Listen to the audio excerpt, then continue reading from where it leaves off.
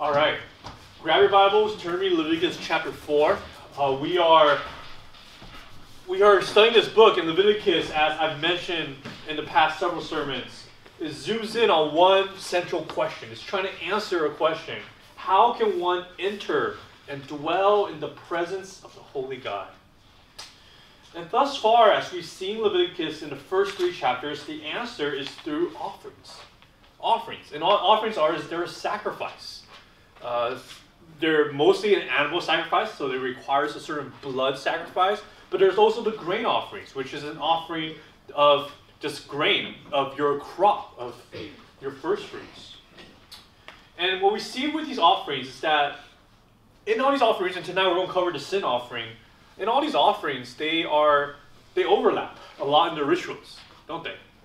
And so I want us to understand that, right? There's the different offerings, but within each offering, there's procedures and a ritual involved, and some of these rituals can overlap. We see similar rituals happening in each one, right?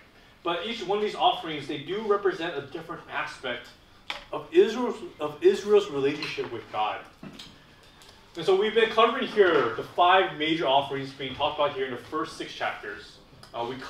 We just finished covering the voluntary offerings, right? That's the burnt offering, the grain offering, the peace offering. The burnt offering being the holistic one. The burnt offering is the most important offering. It's the one that encapsulates the relationship that one has with God. And so that's why it requires a male animal sacrifice. And you burn the entire carcass. You leave none of it behind. No one eats it. You don't toss it. Everything is sacrificed before the Lord. It encapsulates your holistic relationship with God. Then there's the grain offering, which is a tribute, a remembrance of the blessings that God has given to Israel. Right? It represents thanksgiving, stewardship, and devotion. And then the peace offering is fellowship. Right? A Thanksgiving meal that brings together the community of God.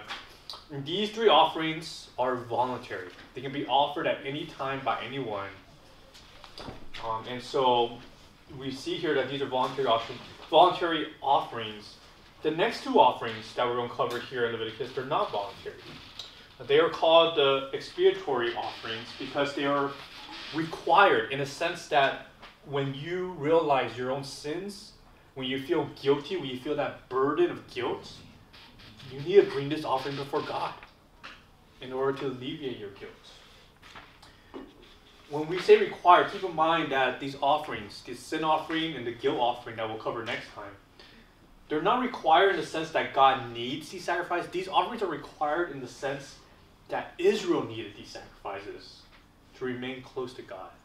Keep that in mind. That's what separates Israel and all the rituals here given here by God from all the other pagan religions around them. It's not that God needs them, these sacrifices. It's that the human Israel needs these offerings. And tonight we'll cover the sin offerings. And again, we'll see some overlapping rituals. We'll see animal sacrifice. We'll see the sprinkling of blood. We'll see the burning of the carcass. And so we're going to be talking about this. And I do want to present up front to get you guys thinking. Because sometimes when you get so entrapped into like what's going on with this stuff, the details, I want us to think right now for us as a church with these offerings, with the sin offering specifically. The question that we want to ask ourselves is how do you deal with the guilt of your life? How do you deal with the sinfulness of your life? Right? Even we say we believe in the Lord Jesus Christ, we believe of the cross, we believe His blood washes away our sins. We know the very next second we can fall. How do you deal with that? How do you deal with the fact that oftentimes we seem to have to always recommit ourselves to God, refocus our devotion, rededicate our lives? But then there's always a time when we feel like, man, we're just not walking closely with Him. How do you deal with that guilt?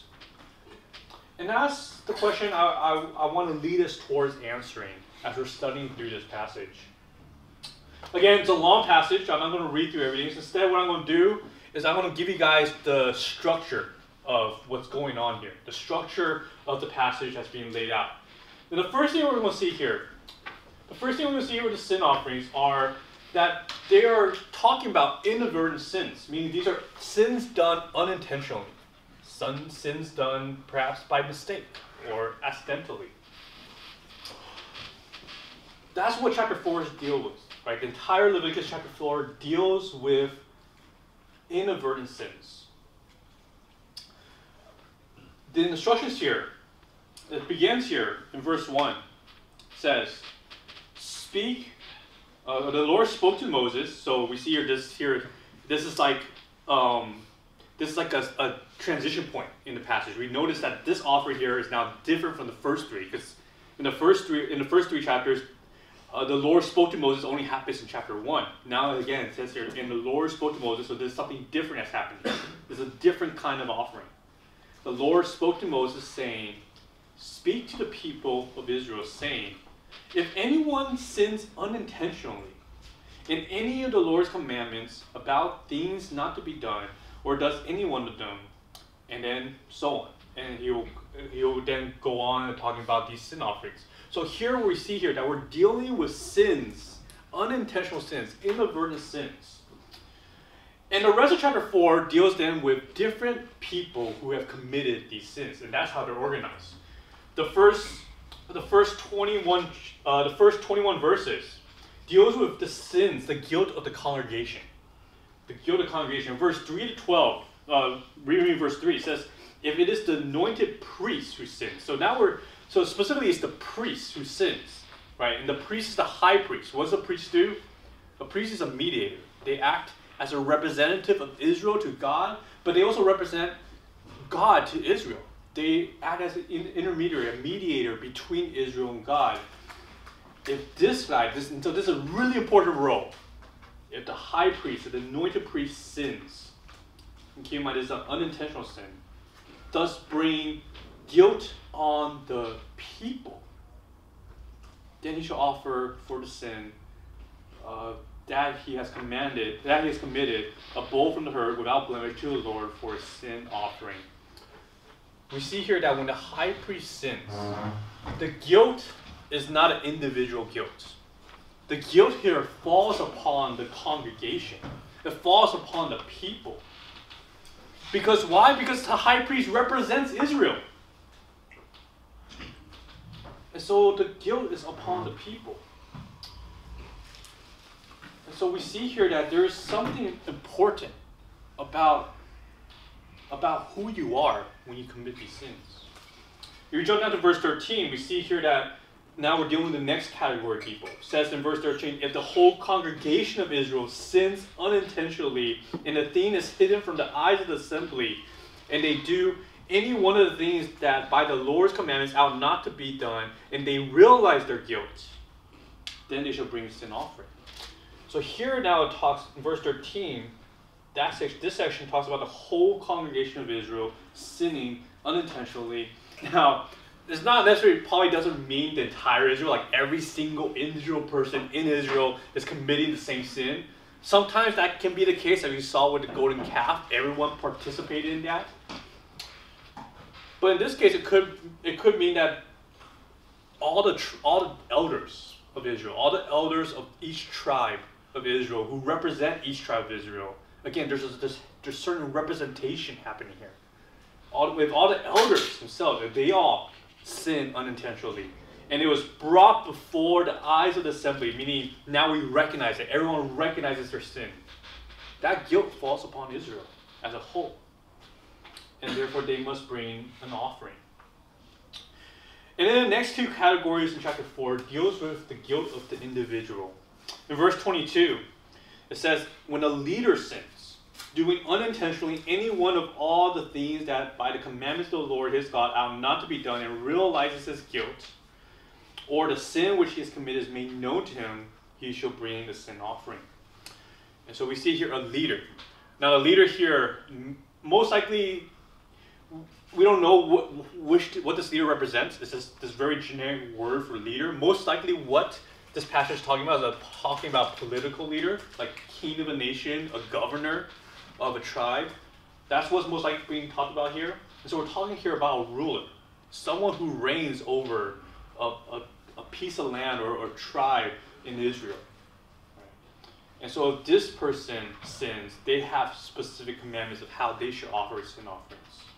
And then in verse 27, It says, if any one of the common people sins unintentionally in doing any one of the things that by the Lord commandments ought not to be done, and realizes his guilt. So now we're talking about the common people, the commoners, the peasants, or however you guys want to call them. Us. We probably belong in this group, right? If any of the common people then sin unintentionally, they too need to bring a sin offering before the Lord. So we see here that the categories here, or the way the sin is organized, the way the sin offering is organized, tells us something about the sin offering.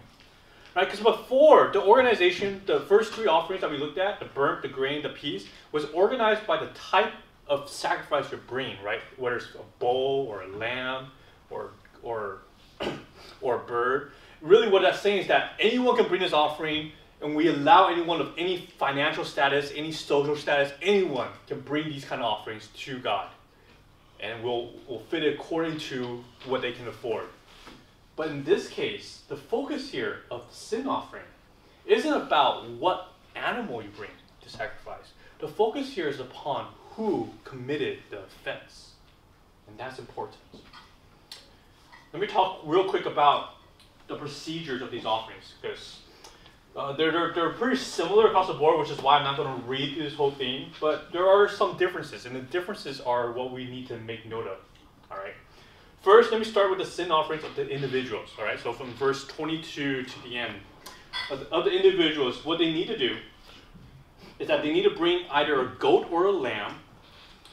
Remember, goat or a lamb, so that's like the middle tier animal. They need to bring a goat or lamb to the priest. They will kill this at the altar. And they'll kill it at the altar to burn offerings. So let me quickly show you this. So they'll kill it here, right? In the bronze altar, the altar of the burnt offering. They'll kill that animal there. They'll kill the goat or lamb there. And then they'll take the blood, and the priest will take some of the blood with his fingers, and it says, I'm reading verse 25. And he'll put it on the horns of the altar of the burnt offering and pour the rest of the blood at the base of the altar of the burnt offering. So everything is happening here, right here in the courtyard, not inside the tabernacle, right? So it's outside the tabernacle here. That's where everything's happening. Right. So that blood then represents the purification. You're purifying that sin, right? Then the fat then is removed. Right? And remember from the peace offering, the fat belongs to the Lord. The fat is removed and it is burned. It is burned at the altar. It's the same altar, verse 26, like the fat of the sacrifice of the peace offering. So here, the fat is burned, representing that the Lord has accepted this sin offering. And the rest of the flesh, the carcass, right? The carcass, what did they do with it? Well, we'll find out actually later on in chapter 6, Leviticus chapter 6, 26, that the rest of the flesh is actually given to the priest to eat.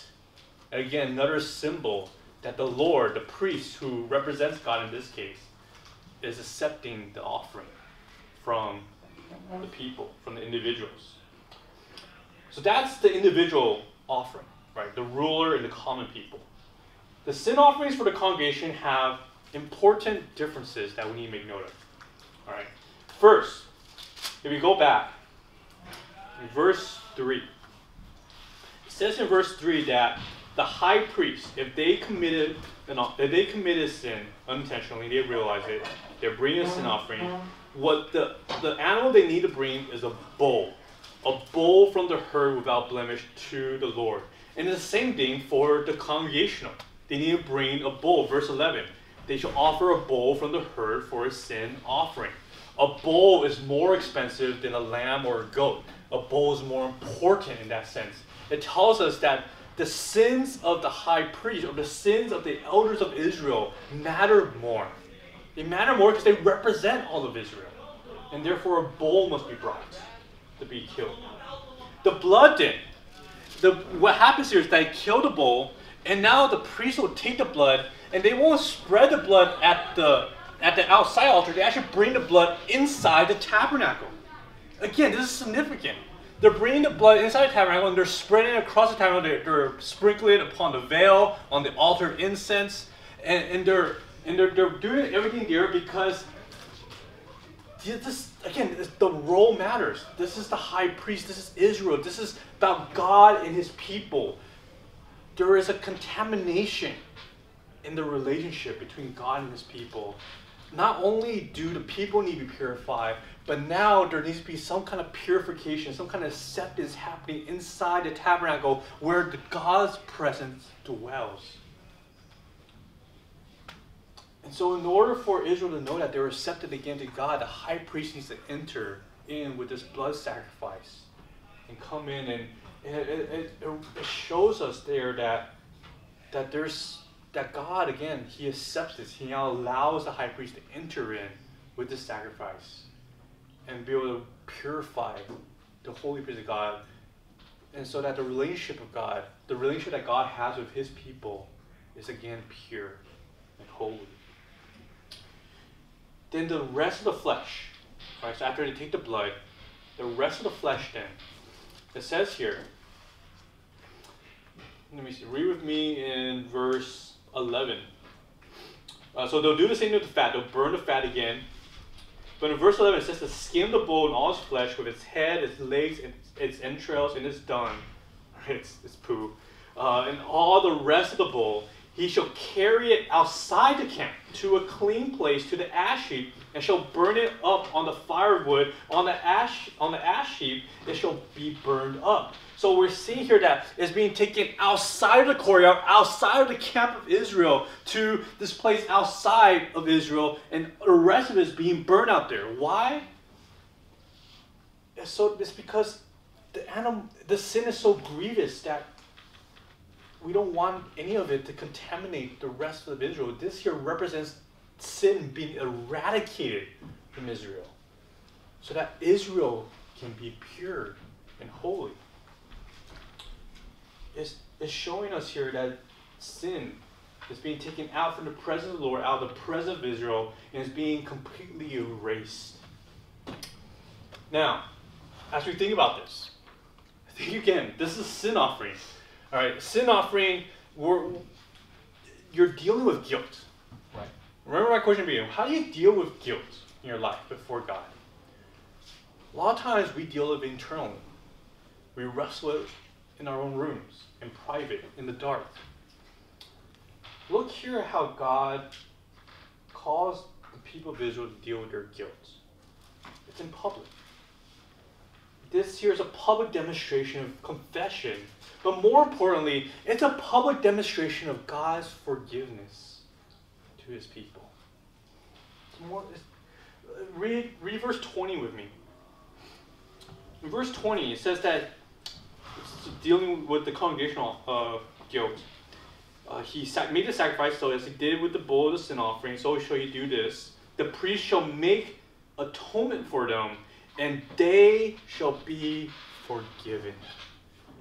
And that is the sweetest words we can hear if we're wrestling with the burdens and guilt of sin in our lives. That you shall be forgiven. That's important. It's important for us to know that it's important for Israel to know that when they bring this offering and they obey the commandments of the Lord, they shall be forgiven. There are a few things that we learn about sin through this account, through this sin offering. The first thing that we learn here is that all sins matter to God. Again, we're in chapter 4, Leviticus chapter 4, we're dealing with inadvertent sins. We're dealing with sins that are done unintentionally, by accident. These are the sins, we call these sins the I didn't mean it sin, right? You do something, and you're like, oh, I'm sorry, I didn't mean to do that, right? I mean, how many times have you excused yourself of these kind of sins? How many times have you overlooked these kinds of transgressions? Maybe you said something and it hurt someone. You didn't mean to. You hurt a friend or a parent. You did something small and it offended them in some way. And you say, look, I didn't mean to. And that was all by accident. And sure, I understand you most likely didn't mean to. Yes, it is the intention that matters. But sin is sin. In other words, don't cling to the notion that intentionality trumps an action. sin itself, the action itself, the words that are said, the thoughts that are being thought of, that itself matters as well. God cares. God demands a holy perfection to his law. I mean, and think about it. He spends an entire chapter, how many verses is it? 35 verses, dealing with inadvertent sins. He cares about this. Every sin matters, no matter how big or small. Don't mess around then. Don't mess around with sin. Don't mess around with your own fallenness, the sinful nature, the different things that you wrestle with.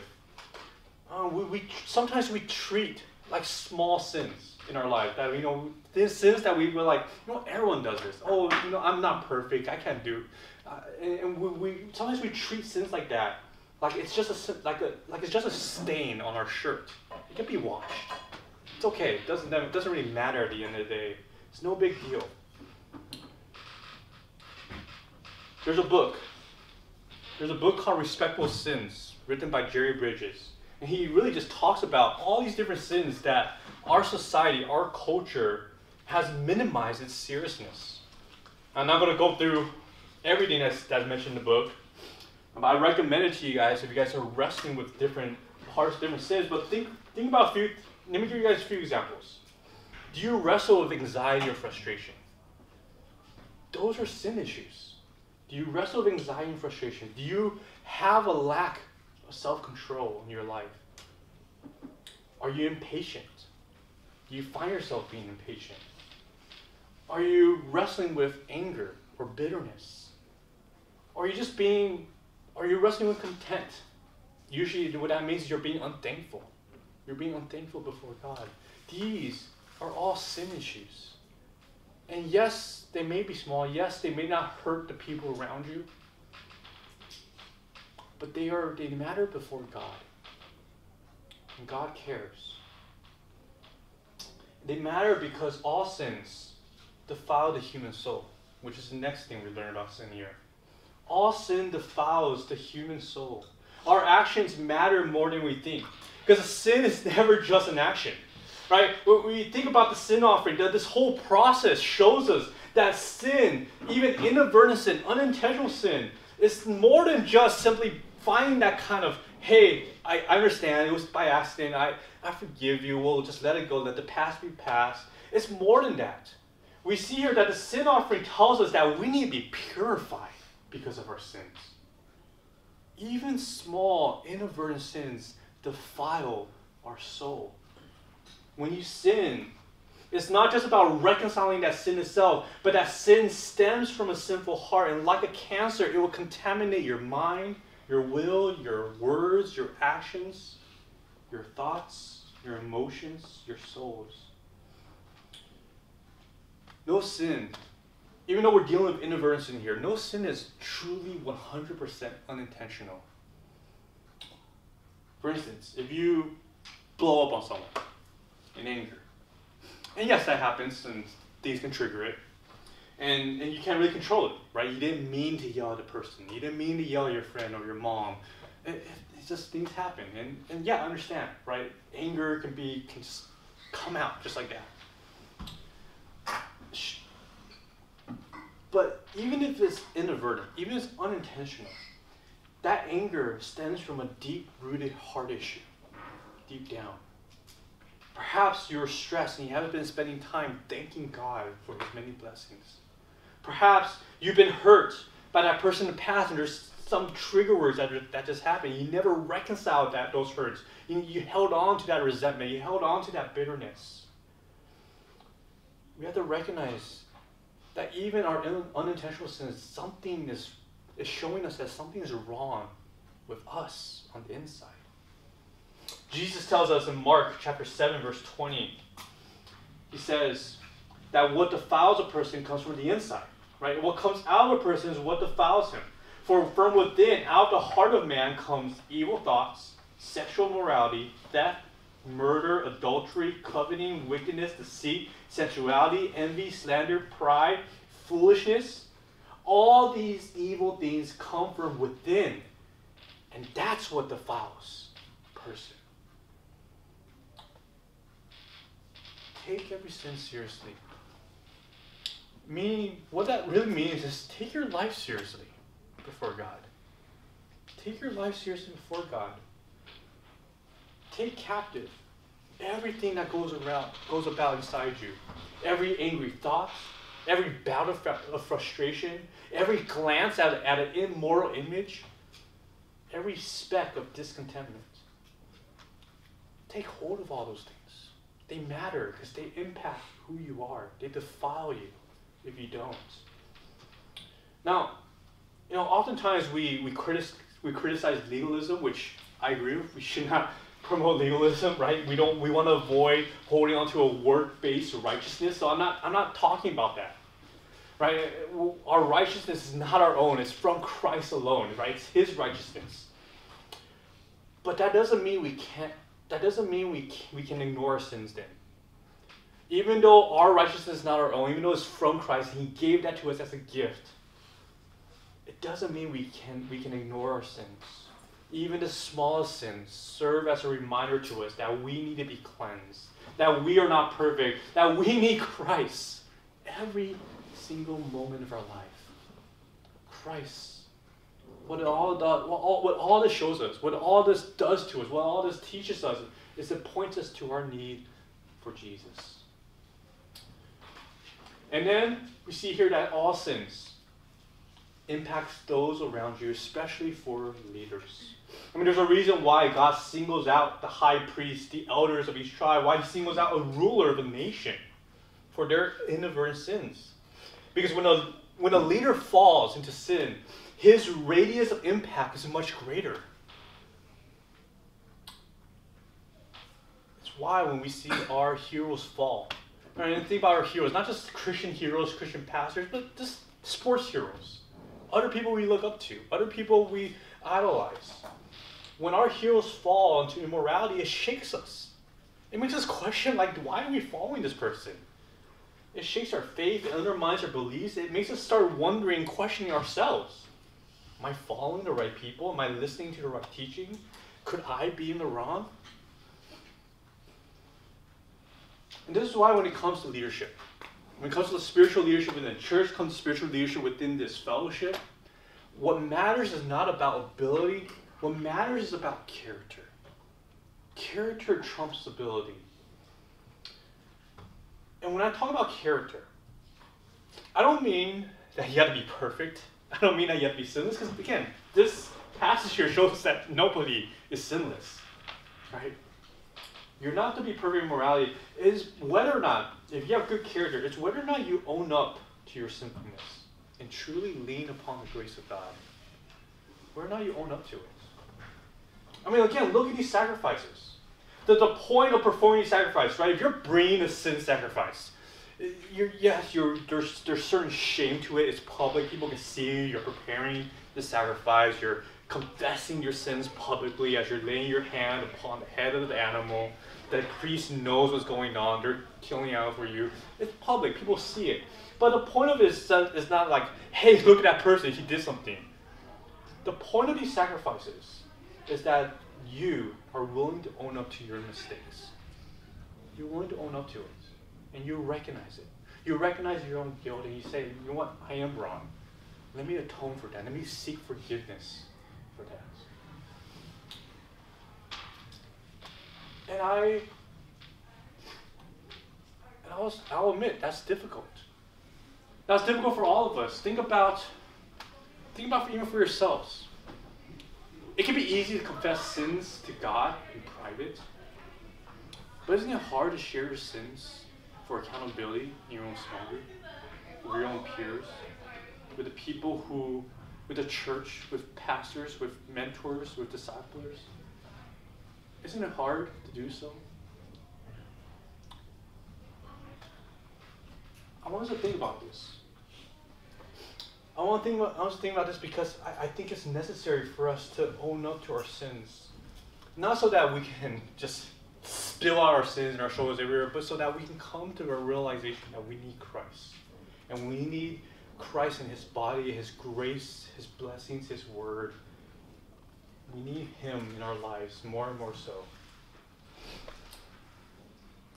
You see, if you call yourself a believer, if you call yourself a follower of Jesus Christ, do you then own up to your own sins? Are you willing to admit your own fault? Do you seek retribution not by your own works, but by the grace and mercy of your God? You see, that's what matters when we come even before other people. I mean, yes, when we think about Scripture, when we think about leadership, it does matter more when the high priest sins. Just like today, it matters more if a pastor sins. But that doesn't take away how you need to also understand your sin and how your sins impact those around you. In 1 Peter chapter 2. 1 Peter chapter 2, it says that if you're a believer of Jesus Christ, God calls you a chosen race, a royal priesthood, a holy nation, a people for his own possession. Why? So that you may proclaim the excellencies of him who called you out of darkness into his marvelous light.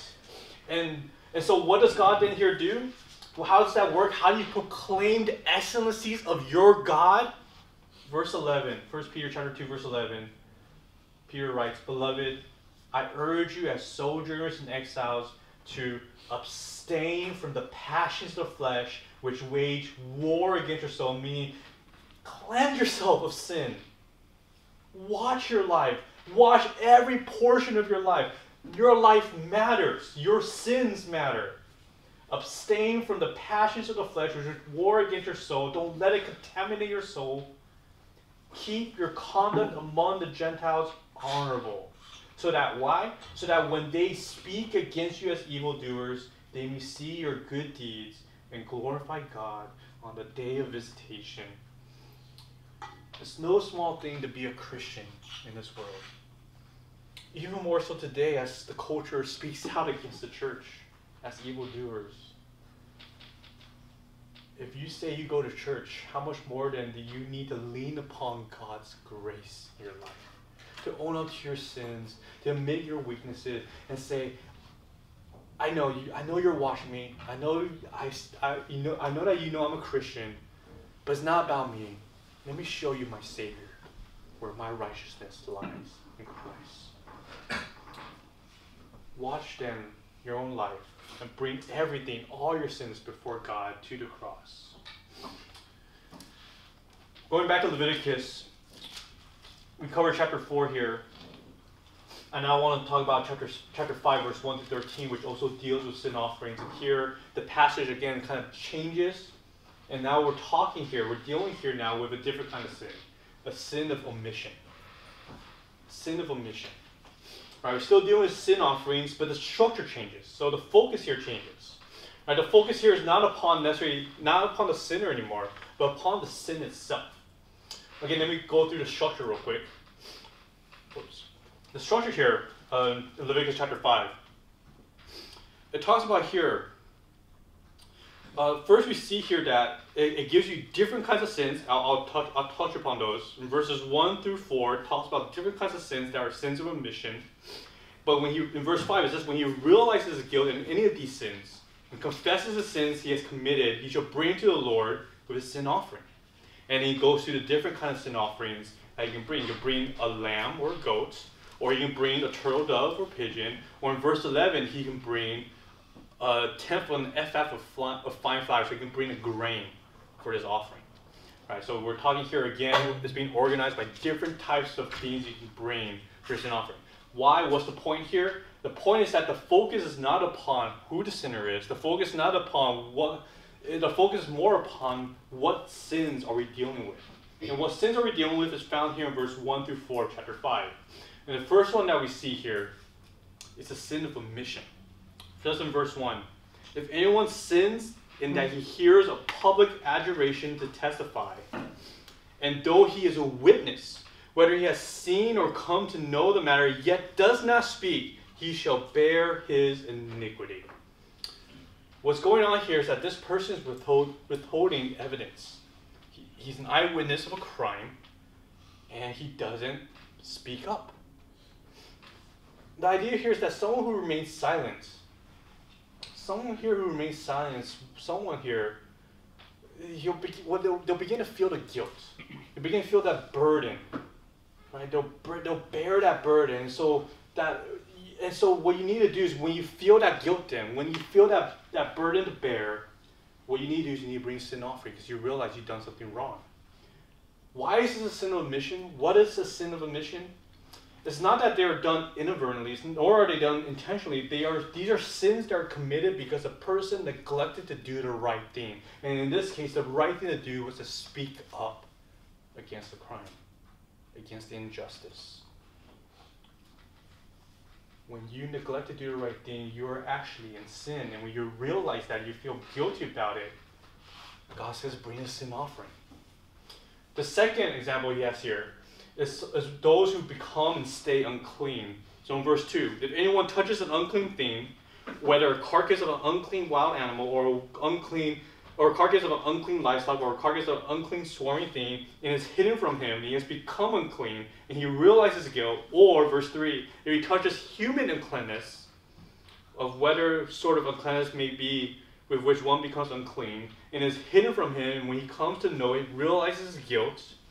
So when he does that, he needs to bring a sin offering. Now, we'll talk more about cleanliness, unclean, and clean things when we reach that portion of Leviticus to provide more details of what exactly is clean and unclean. But the point here is, the reason why this is a sin of omission is most likely what's happening is that this person touched something that's unclean and neglected to purify himself right away. So he stayed unclean for a long time. And when he realizes it, that guilt weighs on him. That guilt weighs on him because he didn't purify himself.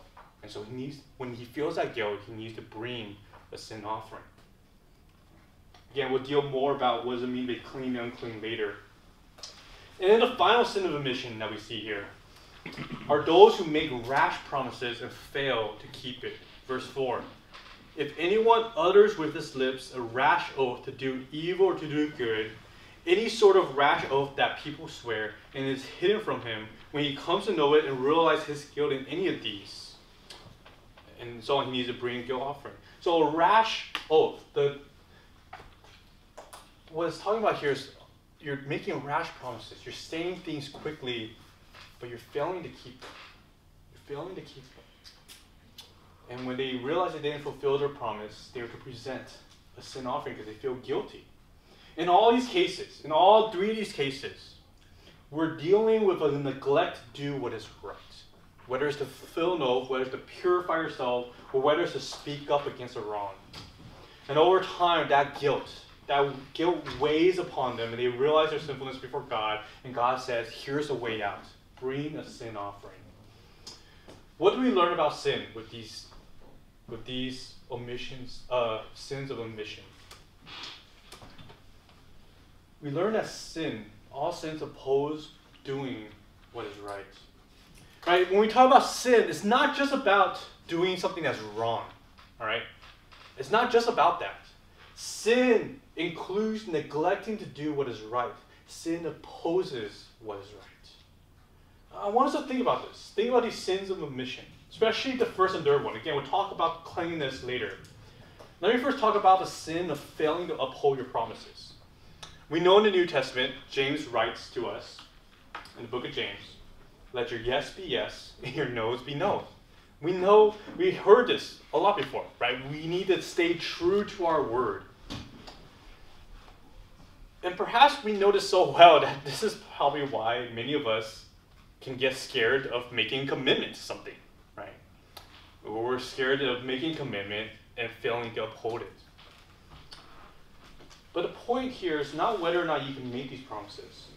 The point here about your yes be yes, your no's be no's, is whether or not you commit yourself to doing what is right.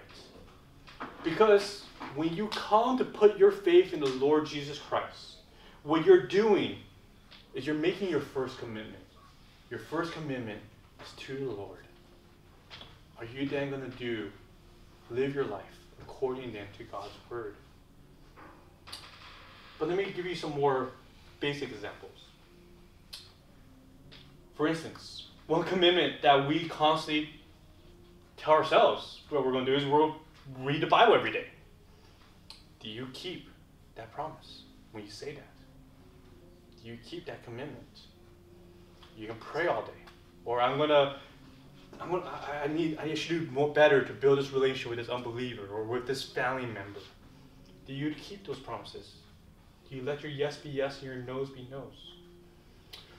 Or let me give you just some more other things. Some things that are not necessarily like things we need to do in terms of obedience to Scripture, but things that are wise to do. Things that we recognize that these are the right things to do. When you say that you know you should sleep earlier, do you keep that promise? That this is the last video I'm going to watch. That I really need to stop procrastinating. Do you follow up with your words when you say these things? Or are you just saying them? These are certain kind of things that we need to recognize, that there are some things that are wise and right to do. And yet, we fail to do so, and that's no small thing. That's something we need to recognize of a sin issue in our own hearts. And the sin omission about speaking truth. You see, we are called to speak truth about others, even if that truth judges their actions. And so, if you're in your small group, and you hear for the 10th time how your friend, your brother or sister needs to manage their time better, what do you say when you hear that? Are you willing to call out your friends? Because that's what accountability means. Are you willing to speak truth into your lives? Or are you willing to stand up for those who are being bullied? When you hear people talking, gossiping behind another person's back, and you're part of that conversation, do you stop it? Do you try your best to turn the conversation in a different direction? We're not saying you need to speak truth about others. You need to present these truths about other people and what they wrestle with. I'm not telling you to be a whistleblower. What I'm telling you is I'm telling you to be a man or woman of God, one who fears the Lord more than man. One who recognizes wrong and will not just speak out against it, but will seek to help reconcile and encourage others who are stuck in their sins. You do it out of love. And no, when we talk about these sins of omission, yes, we're not perfect. And that's why these sacrifices exist. Because when we fail to do these things and we feel guilty about it, there's an offering for that. God recognizes that you are indeed imperfect as well. He knows that we need to atone for our guilt. When we realize how sinful we are, how weak we are, how imperfect and broken we are, we need some way to approach God again and seek His help. Which leads us to our last point here, that all sins require confession and repentance. When a person realizes his guilt, they are to confess their sins and bring the sin offering to the Lord. That's pretty much what the sin offering is. When you recognize your guilt for a sin you committed, no matter how big or small, bring the sin offering. But one thing that they do here, you look with me in chapter 5, Leviticus chapter 5. In verse 5, he says, when he realizes guilt, so he's made aware, this is something wrong that he's done. When he realizes guilt in any of these, and confesses the sin he has committed. So here's an act of confession. He recognizes what was wrong, and he confessed it. He spoke out. You see, how do you deal with your weight of guilt from your sins? The act of confessing is the way God wants us to alleviate our guilt. He wants us to confess. You see, guilt is such a heavy burden to bear, right? It weighs upon the soul. It's like these heavy ankle weights that drags you down. Confession then is freedom. It's freedom. Confession admits your wrongs. But more than that, confession admits that you need help. That God's grace is more than enough. That though your sins are many, God's mercy is more. Confession is more than just a mere general blanket statement. It's specific. You're recognizing your guilt and your sin. You're confessing that you're making an honest assessment about your spiritual state. But unlike Israel, who needed the sin offerings to know that they've been accepted and forgiven by God, we have something greater. We have Jesus Christ, who's greater than all the blood of the bulls and lambs that were killed at the altar, because Jesus did something that the blood of bulls and goats could never do. Jesus' blood purifies our souls for eternity. Hebrews chapter 10, verse 11 tells us that when every priest stand daily at the service, offering repeatedly the same sacrifices, right? Every day, same sacrifices, more bulls, more goats, more lambs. These same sacrifices which can never take away sin. But when Christ had offered for all time a single sacrifice, his perfect, unblemished body, his blood for sins, what did he do? He sat down at the right hand of God. Why? Because he's finished. It is finished. He sat down and he's waiting from that time until his enemies be made a footstool under his feet. He defeated sin for all time. No other sacrifice needed. For by a single offering, he has perfected for all time those who are being sanctified. We have in Christ an unhindered, unlimited access to God's throne. It is the fact that Jesus' sacrifice atones for our sin. That's why we can truly confess our sins and walk with God. Turn with me to 1 John.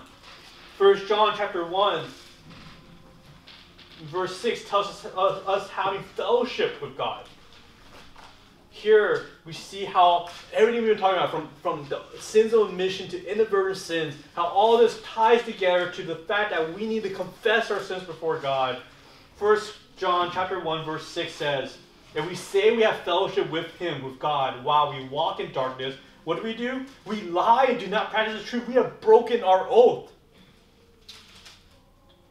Verse 7, but if we walk in the light, as he is in the light, we have fellowship with one another, and the blood of Jesus, his son, cleanses us from what sin? From all sins. All sins, inadvertent sins, intentional sins, sins of omission, all sins are cleansed by the blood of Christ. Verse 8, if we say we have no sin, we deceive ourselves and the truth is not in us. But here's the key, verse 9, if we confess our sins, he is faithful and just to forgive us our sins and to cleanse us from all unrighteousness. We confess our sins. This is why we can have confidence to approach the throne of God and ask for his grace. This is why we can share in our small groups and that we are sinners and we need accountability. This is why we can humbly share with unbelievers that Jesus is better and why they should come to know him, because we recognize that we can bring everything, our burdens, our guilt, our sins to Christ. Jesus is better. And so, if today you are wrestling with something in your own heart, a burden of guilt, I want to encourage you that the way to God is open because of the blood of Christ. We don't need to bring no more goats, no more bulls. We have Jesus who made a way possible for us. And if you are here and you have never approached the cross of Christ, you realize perhaps you haven't been walking the righteous path, or you're here and you're learning about Christianity and you're an unbeliever, you're seeking, you're wondering how can you atone for your guilt. If you have not approached the cross of Christ and confessed your sins before him, I want to invite you to do so now, tonight. Jesus died so that through him you can come to know God. Jesus died so that you can find peace with your wrestling. Jesus died so that you can be cleansed from the guilt that stains your soul. So the big idea is this: confess your sins before God and find forgiveness that was brought by the blood of Christ. Let me pray. Lord, I thank you, God, for sending us your Son, Jesus Christ. I thank you, Lord, for Jesus, that who died on the cross for our sins, who made a way possible to you. For by his single offering, all of our sins are forgiven.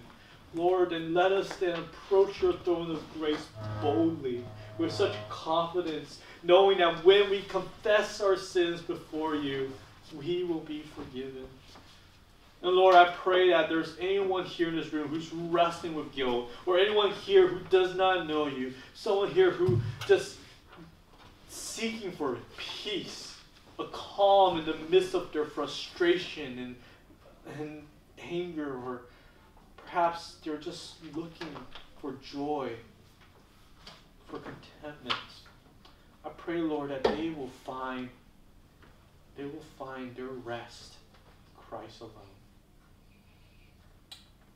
Lord, may your Spirit move in our hearts, and may you draw us then near to you, and may we see and taste just how beautiful, how great, how merciful, how good you truly are. Lord, thank you for loving us so much that you send your only beloved Son to die on the cross for our sins. You're indeed an amazing and wonderful God. I pray all this in your name.